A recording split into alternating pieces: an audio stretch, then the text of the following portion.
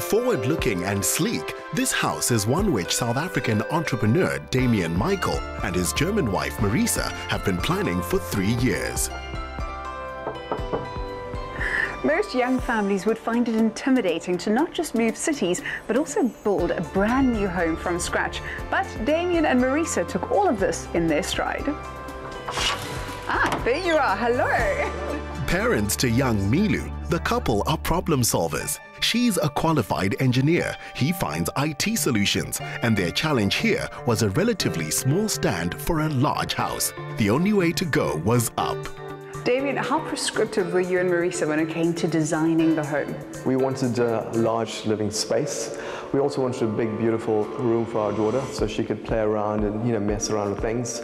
Also, we wanted to have a nice big kitchen because Marisa loves cooking, as well as a lounge that opens up onto the patio for summer so we could have some bubbly cheese and wine and just live out on the patio in summer.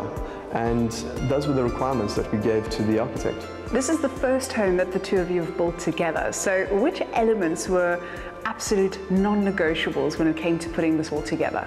The actual entrance hall, more particularly the staircase, we wanted a beautiful steel and glass staircase. So when you walk through the door, you have this grandeur entrance of steel and glass. We wanted to bring out that element. It had to be a focal point, something that's going to be a wow factor. Which elements would you say have really injected your personality into the home? We wanted to create something that's colorful, something that's bold. When you walk in, you could get the look and feel of the home. The old grandpa chair was something that I had for years from my granddad, and we wanted to renovate it, and we've taken it to Casamenta and given them the brief. And it brings out the nice color and the boldness of the house, but also reflects our personality, and that's what I wanted to bring out. As avid sports fans, the lounge is their favorite place to entertain their many friends for big games, though guests often find themselves distracted by the cooking. Marisa, I can see how you've planned that the kitchen really is the hub of the whole entertainment zone. We really love entertaining people. I love cooking for people. So we wanted the kitchen to be part of the living space. And we found that people always end up standing around me while I'm cooking in the kitchen. So it needed to be a big kitchen where we have space for everyone. It's also quite a decluttered minimalist kitchen. Yes, so we still wanted to keep the idea of the modern home with the clean lines and everything. So you can't see what is going on in here. But I've got everything at my fingertips. There's cupboard space underneath, and there's an oven and a microwave behind me, so I don't have to move around a lot. Everything is here. I can tell that you've got a real passion for food. Where does that come from? I grew up with a grandma and a mother that loved cooking and always experimented with different food, So I also grew into that. Well, I can't wait to actually taste the fruit of this wonderful kitchen. I've actually prepared something for us, but you're going to have to wait a little bit longer. It's almost done. Okay, well, while I'm exercising my patience, I'll go and have a chat to the architect. Gentlemen, perfect timing, because as you can smell, there's a wonderful lunch being prepared, but I'm going to make you work to earn your plates first. Michaela, you firstly. You were responsible for all the furniture in the home. Damian has selected a lot of imported furniture. We have different company, so he could choose between the different company that we represent. We brought more vibrant color in the house. So after the selection of gray and white as a basic color, we decided to bring more warmth through the wood tone and some color, like for example the red that you can see in the chair or in the bar stools.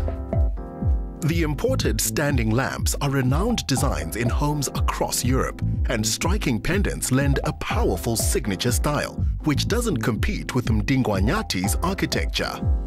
Ndegwa, being the architect on this project, I'm sure you've got lots of experience with working with two totally different personalities, but did the couple come to you with a clear idea of what they wanted? Damian is quite the modern guy. He loves clean things, modern stuff, drives the latest cars, and so on. Marisa, on the other hand, is an engineer, and so there was always a difference of opinion in terms of what they each wanted in the home. But I think what they were clear about is they wanted a space that was open, that was modern, that represented that they were a young couple, and they wanted to display that with their home. The owners invested their faith in this talented architect who studied in Bulawayo and now does vast public service projects in KwaZulu-Natal.